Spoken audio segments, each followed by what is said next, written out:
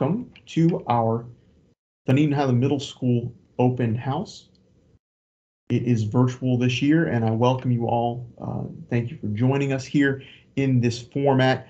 Unfortunately, we have to be in this format right now as we were discussing the possibility of doing a live open house. The thought of many of our classes having 22 to 25 students and then having the possibility of maybe two parents and even siblings come and join and add to the room.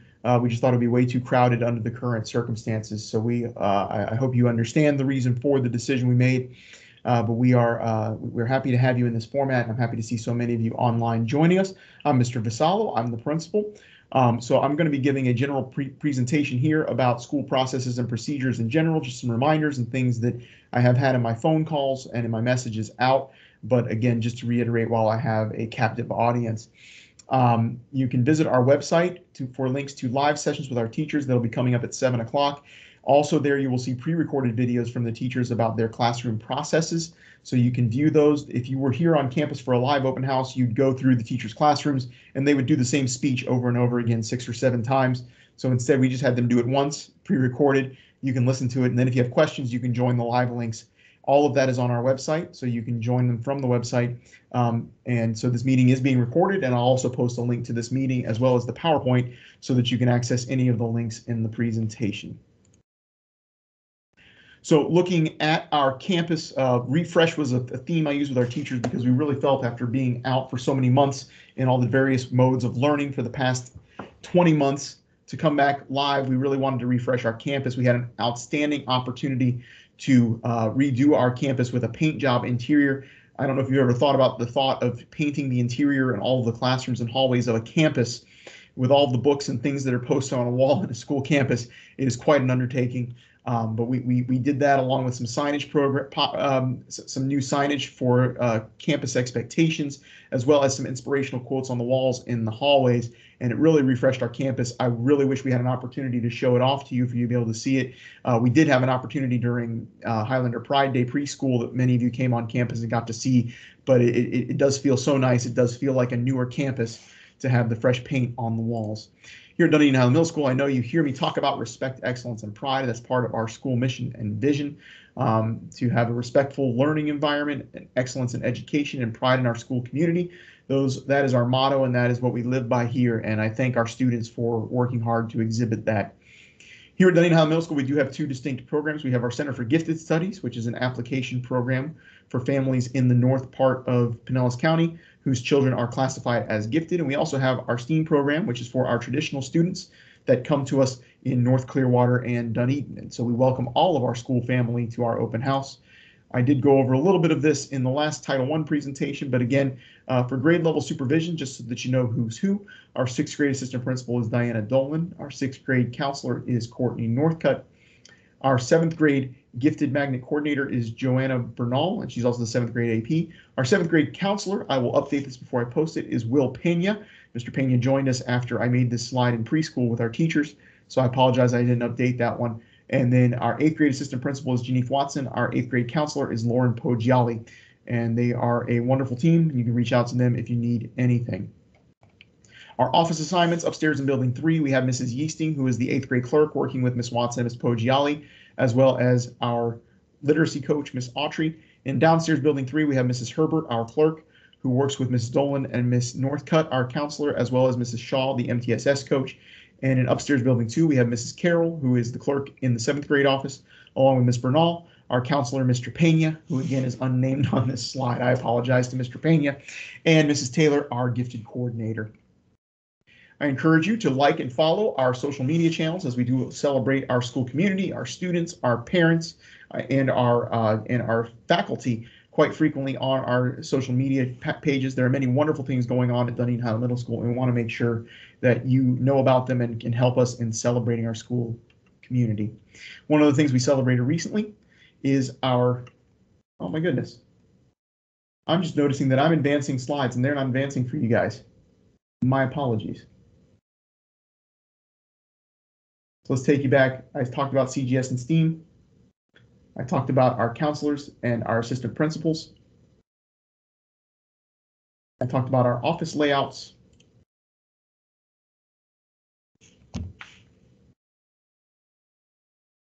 And then I also talked about social media channels. So now I've caught up, and I apologize that I did not have those slides advancing.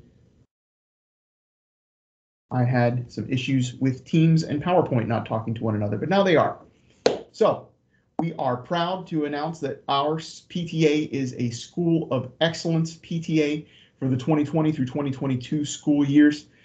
Through the coronavirus pandemic and up until today and ongoing, our PTA is small but extremely mighty, extremely resourceful, and we appreciate all that they have done to support our students and staff.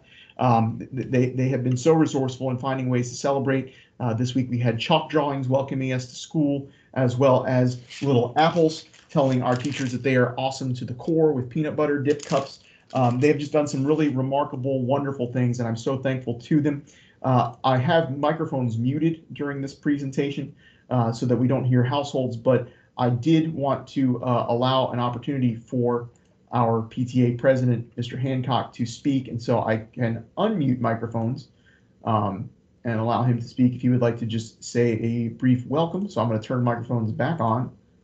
If you have a microphone, you can mute it with the little microphone up there in the corner. Mr. Hancock, are you on? I am, Mr. Vassallo. Thank you so much. Thanks for the presentation. Thanks for the shout out to the PTA. We just appreciate the time and the collaboration with you. Thank you all who have joined the PTA. We look forward for an outstanding year. The Reflections program has just kicked off. So any skill that your student has, please use that. Please check out the school site and join that program. Thank you, Mr. Vassallo. All right, and if you want to join, there's information on where to join. You can also hit the engagement tab on our website to learn more about PTA. I have the meeting dates there, and again, I will take this entire PowerPoint and post it to our school website afterwards, so you'll have access to this. And here's a little picture showing some of the things that PTA has done so far. I showed you my little apple. We also had the chalk drawings, and they also have set up a supply station in the office for teachers to take supplies and to give them to students who don't have them. So really remarkable, resourceful things so far, and they can do more if they have more of you join. So please join the PTA and help support our campus. Another outreach group that we meet with regularly is our School Advisory Council. And Florida school law requires that we have a School Advisory Council. They analyze relevant data to determine school steps that we need to take, as well as assisting in the development and implementation of our school improvement plan. And so the School Advisory Council meets monthly, also the same nights as PTA. And I believe I also have Ms. Rita Sen, our SAC chair, on. I don't want to put you on the spot, Ms. Sen, but if you'd like to say hi and do a little plug for SAC, you're more than welcome to do so.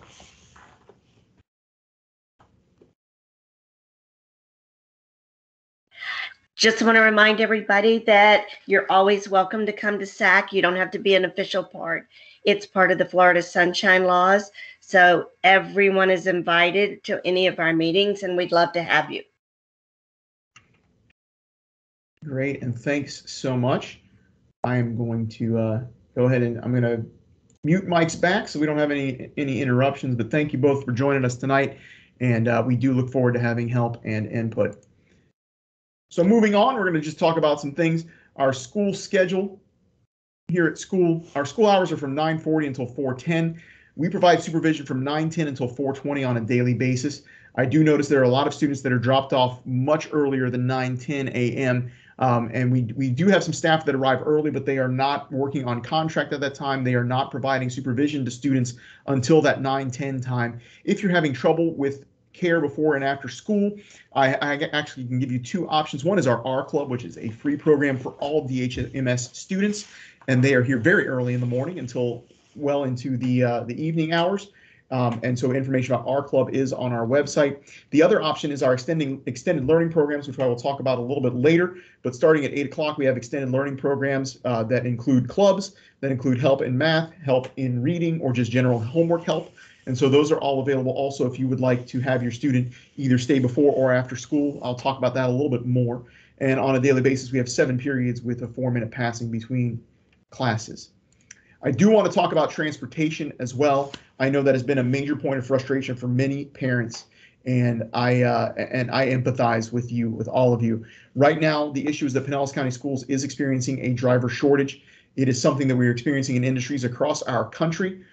with not having enough workers to fulfill all of the roles. And certainly that is something that we are struggling with as a school district, and not just as a school district. I read about a district in another state that is called in the National Guard to drive school buses to get kids to school. So it is a nationwide problem right now. We've had many buses that are late both in the morning and the afternoon. I've talked in our faculty meetings with teachers to make them aware of this and to make them aware that I would like them to work with the students who have chronically late buses. Mrs. Watson is our transportation liaison, but just to explain to you how it works in some cases, we have some routes that are not covered at all. There's no driver assigned because there's no driver employed by Pinellas County Schools. So what is happening in many cases is that a driver will come and drop off our students in the morning for the bus route they're assigned to, and then they will go back out and pick up students that don't have a bus driver and bring those students to school. And that's what's causing them to be late. The same thing is happening in the afternoon. They'll pick up students, take them home, and then come back to our school and pick up more students. And that is the position we're in. If you know anyone with a CDL license who'd be interested in joining our team as Pinellas County Schools, we would love to have more transportation workers. But right now, I have some parents who are asking me, when will this be fixed? And it'll be fixed when we are able to find more drivers is the answer. I wish I had a better answer, but that is the that is the reality we're living in right now. As far as arrival procedures, I lost some of that slide there. Let me see if I can fix it. No, it's not going to show that white box. For some reason, it's not showing on Teams and it's showing on my screen. But all students walking and riding to and from the school from the south and west side will need to enter the parking lot entrance on New York Avenue or through the front of the school. And then the white box should be saying that we want only bus riders in our bus lane. We don't want students riding their bikes through the bus area, as the buses are not looking for bikes in the bus lane. Also want to let parents know that students need to walk their bike while they're on campus. Our students are doing a really good job of doing that this year. Also, we have crossing guards and crosswalks available. We want students using those crosswalks because as cars are coming in and out of the campus, it's very busy in the morning.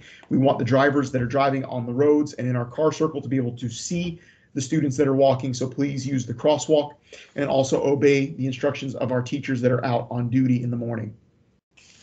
For our car riders, we want them to be dropped off in front of the trees in front of the school starting at 9:10. They can come in for breakfast at 9:20. The car riders will wait out front otherwise if they're not breakfast eaters until the 9:35 bell and then go straight to class. Some students' parents might want to drop them off in the back of the school, which they can also start doing at 9:10 a.m. And they can use the sidewalk to head behind the gym and enter the campus to go to the cafeteria for breakfast at 9:20, or they can wait outside to head to class at 9:35 again. And I've shared this in the first day packets, but this is the student drop-off and pickup map. And so I do want to show you that we have a map here. To the right is the front of the school on Patricia Avenue, and shows the flow of traffic going around the car circle. We really want to ask, and I strongly suggest that we do not have parents picking up in the parking area. And every afternoon I'm going out and I'm trying to catch the parents that are doing that. You can certainly park in a space and get out of your car if you want to, or if you have to come in for a meeting, I want you to be able to park in a space, but that can't be a second parking area. We have teachers who sometimes have to leave for appointments early who need to back out of those spaces. We have families that have students with disabilities that need to use the handicap spots that are in the front, and parents are blocking those parents in when they pick up their students with disabilities. And so we just really need to make sure that we're keeping that area as a parking area and not as a pickup area. And so our parking area, our drive-through does queue up along the north side of the campus on our service road and come back across the front. That allows us to keep cars off of Patricia Avenue, which was a major issue at the start of the school year. That seems to have gotten better. To the left of the drawing of the diagram you're looking at, there is a second car circle off of New York Avenue in the back of the campus that you can also use. And then at the bottom of that diagram is our bus area, and we ask that that is buses only. Please do not enter that area with your vehicle, as that is only for buses. If your student arrives late, we want to make sure that they are entering through the main office on Patricia Avenue. For safety purposes, once the school day starts, we only have a single point of entry. For dismissal, once again, the drop-off and pickup areas are available both on New York Avenue and on Patricia Avenue. We want students to get in cars along the front of the building in the front of the campus. Along the side of the campus, there isn't a good sidewalk. We don't want students waiting there on the side of the campus, so don't pick up your students on the side. Pick them up in the front. I know that it looks like a long line, and I know people have things to do, but I can tell you that usually by about 4:25, that car line is just about fully clear. So if you just have a little bit of patience, it really doesn't take that long. In my children's other schools that they attend, the car line can run 35, 45 minutes. This is a really good, easy car line if everyone just follows the rules. And again, if you're going to pick up your child and you want to park, you may park, but please don't use that parking area as a car circle. Lunches at Dunedin Highland Middle School are free for all students. If you have a student that is eligible or possibly eligible for free and reduced lunch, we do encourage you to use the My School Apps program, which is linked on our website. You do have to reapply every year. And even though everyone does receive free breakfast and lunch at Dunedin Middle School, if you have the My School apps filled out, you could be eligible for other support with your student, such as instrument rentals being waived in band and orchestra. And sometimes when we have field trips, we have some folks in the community that will pitch in and say they want to help pay for students to attend that field trip, and we will use the students that have filled out those apps on My School Apps. So if you want to have benefits for your students and you're eligible for free and reduced lunch, please fill that out. It also impacts our Title I status, and we want to make sure that our staff members are that we continue to have support from Title I. At Dunedin Highland Middle School, we use the Pinellas County dress code as our school policy, and so you can access that both on our website or on the PCSB website. One point of emphasis that we have for school safety is no hats, no hoods, or head coverings. That is school safety. We really want to be able to identify all of our students on our surveillance cameras or as they move around the campus. We don't want anyone to be able to hide on our campus. It is challenging enough with students wearing masks to be able to identify students sometimes, and hats and hoods make it even more difficult. So we want to avoid having hats and hoods. Please help us with that. Another policy that we are using as a point of emphasis is cell phones. Classrooms, hallways, and courtyards are no phone zones. Also, headphones and earbuds need to be powered off. That is another safety concern, is that if we have an emergency announcement, an emergency drill that is taking place, students need to be able to hear that. And if they have noise canceling headphones and earbuds in, they will not be able to hear that. When I'm talking to students, I often hear them say that I was just turning my phone off or I was just putting my earbuds away. But if they are off and out of sight, you will not be able to, that should not be an issue. It should be off and out of sight. You shouldn't be turning it off while you're on campus. And I apologize, the slides fell behind again. I'm trying to keep a look at that, keep an eye on that. Another new process that we have here at school, and my slide is not showing for that. I'm having a difficult time with syncing my slideshow and my PowerPoint. So let me just pause for a minute. What I'm going to do is I'm going to take my slideshow down and I'm going to put it back up and see if I can get it up to date by doing that. I would much rather be doing this on the stage with all of you. That is not what I wanted to display. Let's try this again.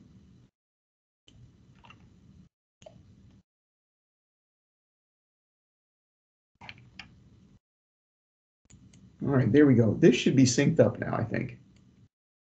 I apologize for that confusion. So right now you're looking at a big flow chart, I believe. That's what we should be able to see. And so this flow chart, I know you're not going to be able to read, but I'll be presenting this in a different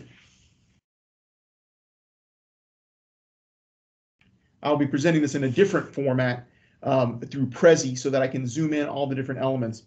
We spent some time last school year and also throughout the summer working with our community, our parents, and our staff to develop a discipline system for our campus.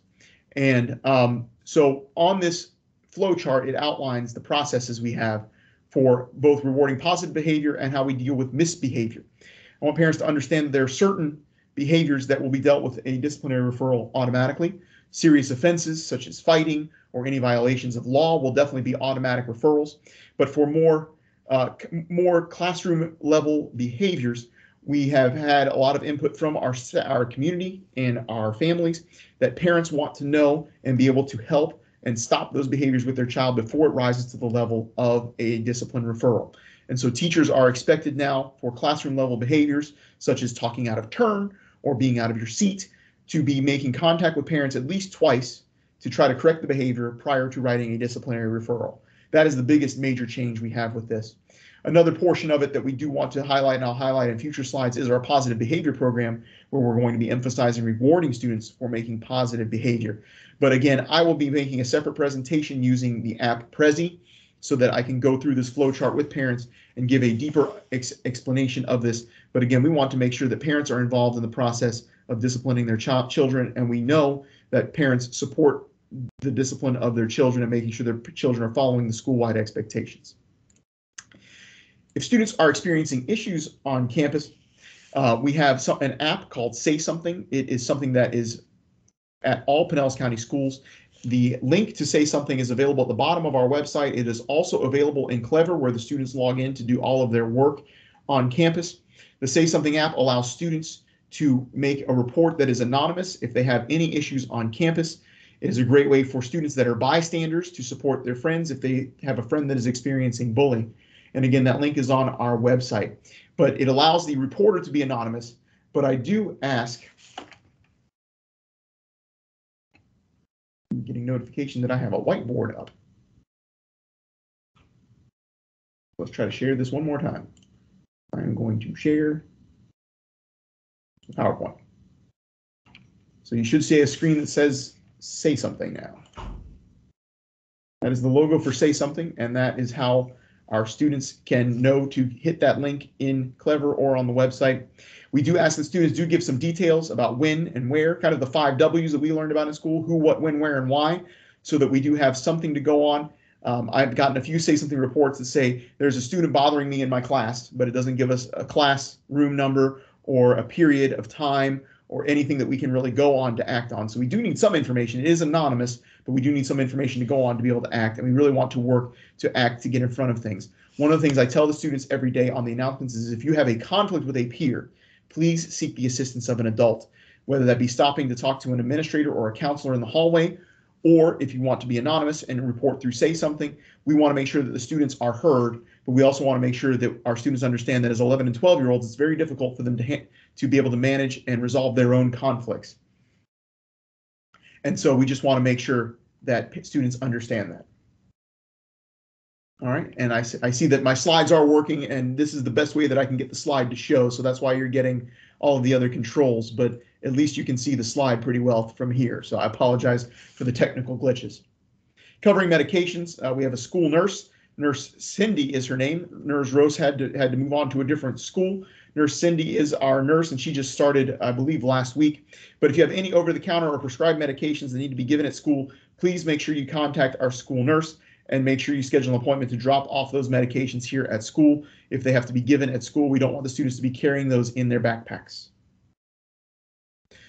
Sports are a great way to get students involved. I know it's a way that a lot of parents want to get their children involved in school as we return to a full-time school. We run 3 seasons: volleyball, basketball, and track, and we just learned that we will also be adding a 4th season of flag football for boys and girls. Our current season is volleyball, and it is going on now. Basketball tryouts will start in the winter. Track is a spring sport, and flag football will also be a spring sport.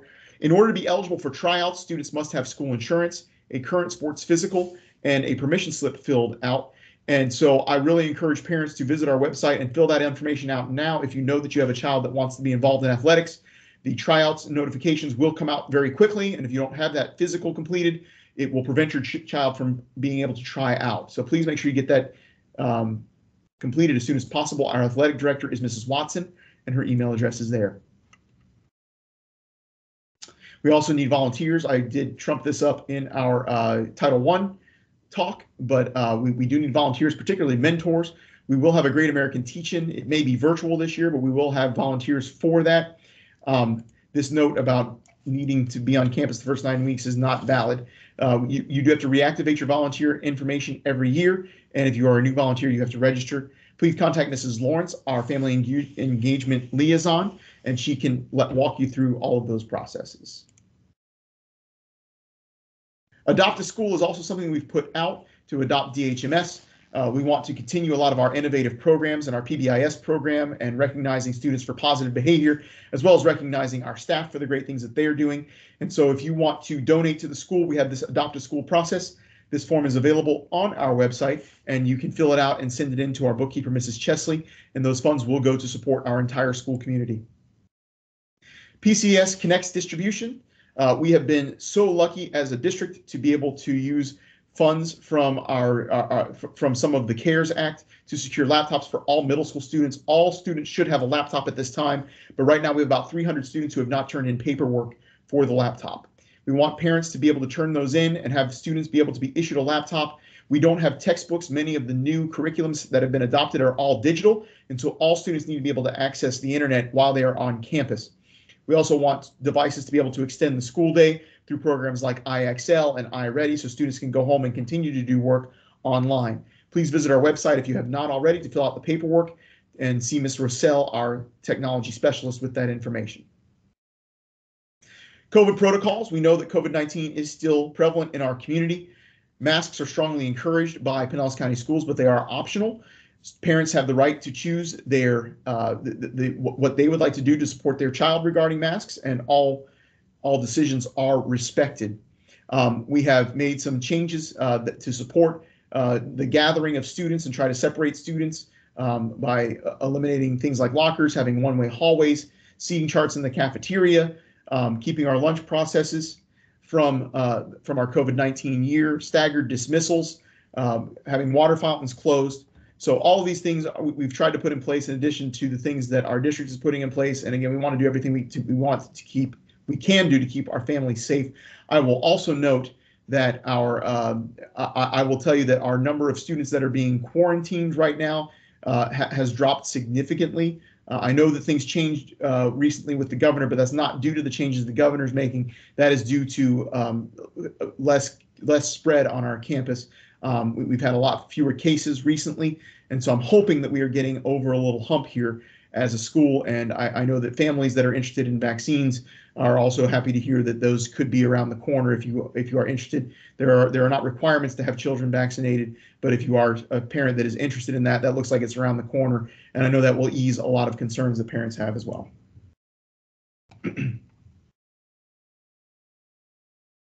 And I am not sure why I'm still having issues with the whiteboard. I took the whiteboard away. I'm hearing in the chat that I still have slides that are disappearing. Let me try this one more time, because I know I'm also running low on time. That is not a whiteboard. Well, that is the whiteboard. So I'm going to share one more time. Back to the slides.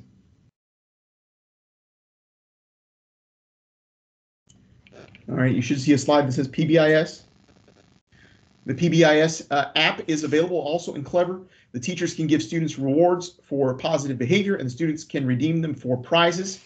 And we do that every Tuesday in the cafeteria. We have the PBIS store open. They can buy tickets for popcorn, which we give out on Wednesdays. They can buy a cafeteria cookie coupon and get a cookie from the cafeteria. We also have a prize box with lots of assorted small trinkets that the students seem to like. We do recess on Fridays, which not many students have taken advantage of. We also have gift certificates from Dodge's Chicken and Jilly Beans Ice Cream, which are just right around the corner from the school. Students can buy a water bottle, and they also have access to a game room, which is really cool. We had our first game room session.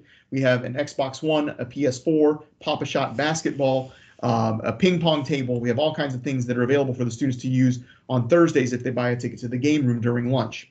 So again, this is our way of rewarding students, and a lot of the students are responding to this, and we'll continue to do this. We've also been hit by TikTok. I encourage you to be involved and know what your children are doing on social media. This was a tweet that I found from a teacher somewhere else in some other district. I don't know where they're from, but it's like, can there be a TikTok trend where students bring their teachers coffee? Because we've been dealing with a TikTok trend where the students are taking the toilet paper out of the restrooms and spraying soap and different things on the floor. And I think I'm seeing an ebb to that as well. We've had to consequence some students, but right now the children on TikTok seem to be 3 steps ahead of the adults. And so please monitor what your children are doing online. We are cracking down on that. We've been monitoring the restrooms, and we want to make sure that we have our restrooms fully stocked. If your student is experiencing a restroom that has been hit by a TikTok wannabe student, please make sure that they walk right across the hall from the restroom to the grade level office. Tell someone in the grade level office. We are restocking the bathrooms constantly, but it happens periodically, and at times we can't keep up with the students because they do it and we don't know about it until another student discovers it. So please tell your students to make sure they're reporting it to the grade level office, or they can use the Say Something app. I know we're hit 7 o'clock, so I do want to talk a little bit more.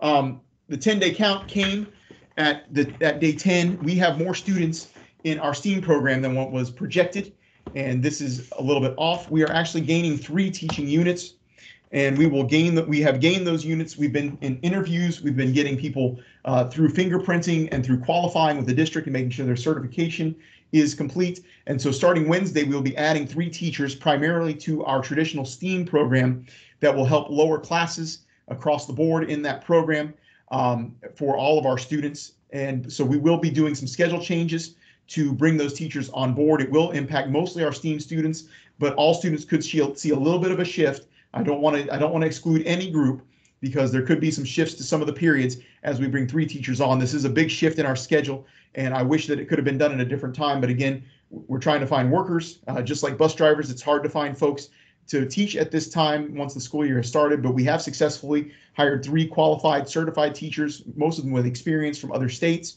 And it's taken a little bit to get here. And so starting on Wednesday, we will have some schedule changes that we will be announcing, and I'll have more information in my Monday phone call. All right. Another topic here is that our student pictures, and I apologize that this slide didn't get saved correctly, so I'm going to make it bigger for everybody. Our student pictures are here. They went to teacher mailboxes. So we're asking the teachers to pass them out ASAP.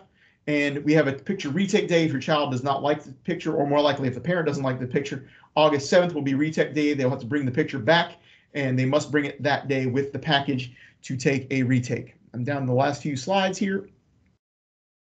If you're not getting my weekly messages, please make sure that you go in Portal and update your contact information so that you have the best phone number and the best email. I do send an email version, so if you don't like my long messages, you can certainly hang up on me and just read the emails as they come in. And again, we have a school website that we keep up to date in our social media channels. And so we just ask as a staff and as our students to keep moving forward, opening new doors and doing new things, because we're curious, and curiosity leads us down new paths. This is one of the many inspirational quotes we put on the walls. I thank you for your time tonight. At this time, our teacher department rooms are open. So if you have questions for the teachers, you can access them there. We also have the teacher videos posted on our website. You can view those links and watch the teacher videos to learn information about the classrooms. If you have questions, you can put them in the chat. I'll hang around for a few minutes on chat. Otherwise, you can join those sessions. Thank you so much for coming out to our virtual open house.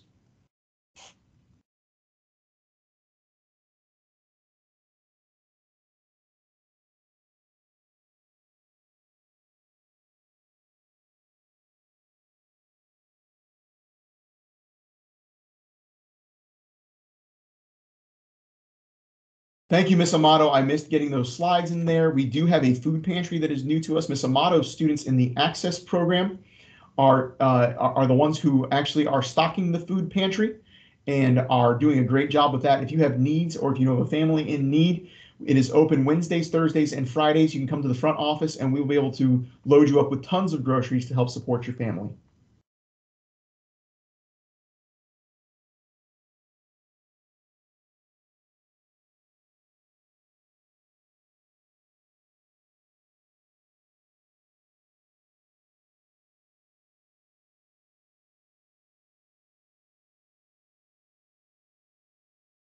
Mrs. Rossell, our tech specialist, is joining us also. So if you have any questions about technology needs for your student, she's here. And thank you, Ms. Rossell, for being available.